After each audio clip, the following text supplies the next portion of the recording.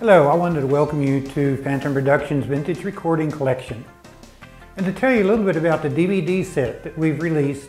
In the last 2 years, we've upgraded this DVD collection to now include 3 DVDs and over 7 hours of information. It is really an educational DVD collection that talks about the history of audio recording, and we have a segment that talks about how the reel-to-reel tape recorder works. The collection now has 150 reel-to-reel tape recorders and 100 microphones. While it is centered around our collection, it is actually a historical document about the history of those reel-to-reel tape recorders that were built between the 1930s and the 1980s. Out of these 150 tape recorders, there are 40+ manufacturers, and what we've done is provided a brief history about how they began, who founded them, and how they evolved.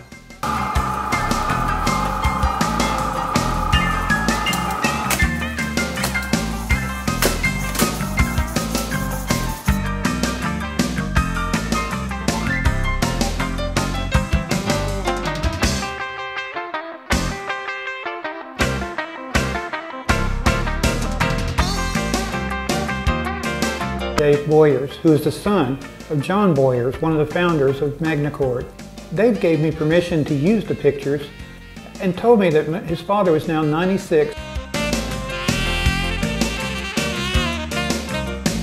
Normal recording level for playback head azimuth adjustment. He named it after his father's home, Otari, which was a village where his father was born.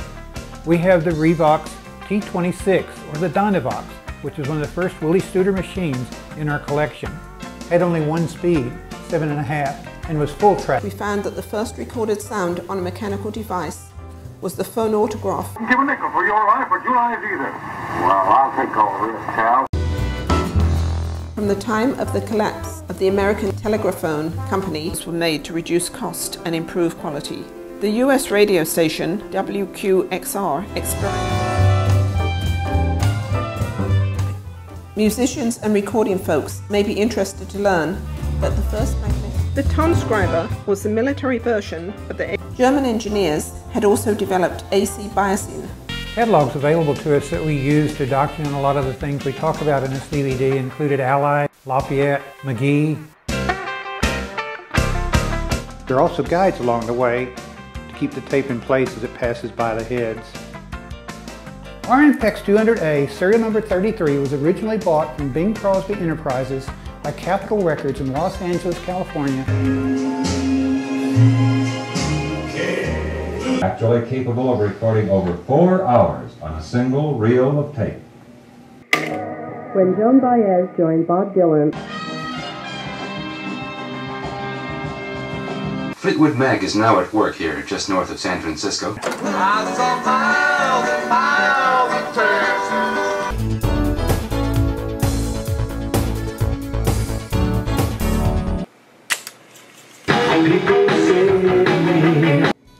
This recorder evolved into the TCA-40. They weren't paying you to teach Sunday school. The funny part of it was, though, is that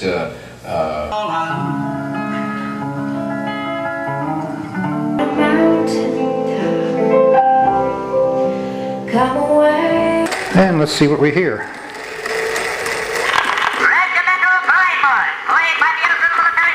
the quickest, most economical way we can help them. 0.1% flutter that indicated your recording level. It's really been exciting for me to build this reel-to-reel collection and to document it in this DVD. This has really been a passion for me to provide education to folks about the background of these reel-to-reel tape recorders.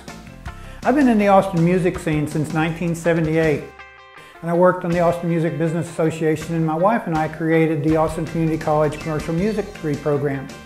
So it's been really essential to me to provide the education about how a lot of the musicians that were able to get their music out to the public used reel-to-reel tape recorders.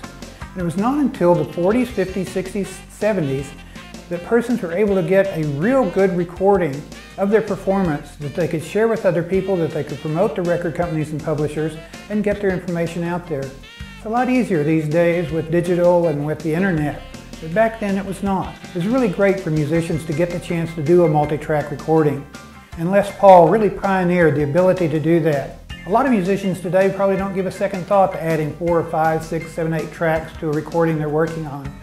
But when they first started doing 3-track, 4-track, finally 8-track, and on up, it was really pretty an exciting era.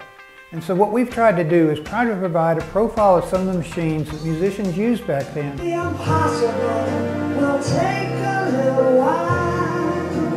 Ooh, I say I'll care forever. And pray love me, my love me, mine.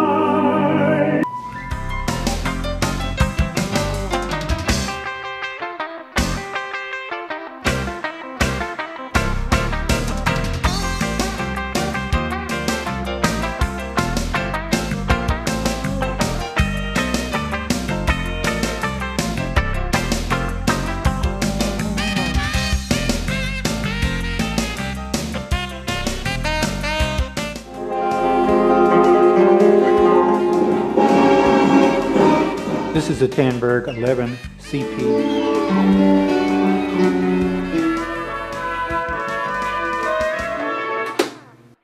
We are now providing the 3 DVD set, but we're also providing the ability for folks to download this on the internet. We really hope you enjoy this information. A lot of folks that aren't interested in reel-to-reel tape recorders will probably be put to sleep by this, but if you have any kind of passion for recording and the history of recording, I think you'll love this DVD set. Our feedback so far has been 100% positive, with some really glowing remarks from folks in the industry that say it's really fun to go back and look at a lot of the equipment from back then. Thanks for your time.